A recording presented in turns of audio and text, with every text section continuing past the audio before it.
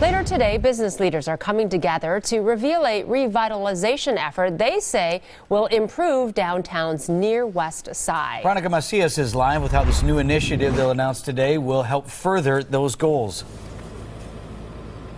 Good morning. Near West Side Partners says that they have already secured $2 million. That's already in the bank.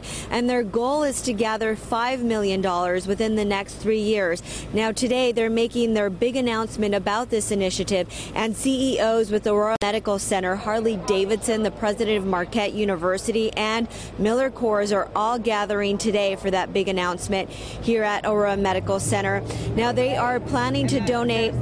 They're planning to announce, rather, how much they have already donated to this public-private partnership. The overall goal is to secure properties that are key to branding and improving the image and neighborhood here, and ultimately help the business and residential corridor on the near west side.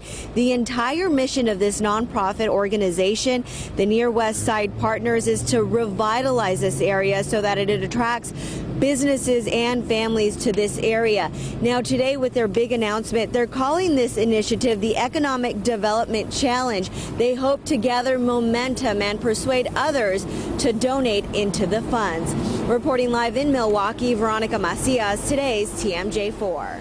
All right, thanks, Veronica. 5 after 6.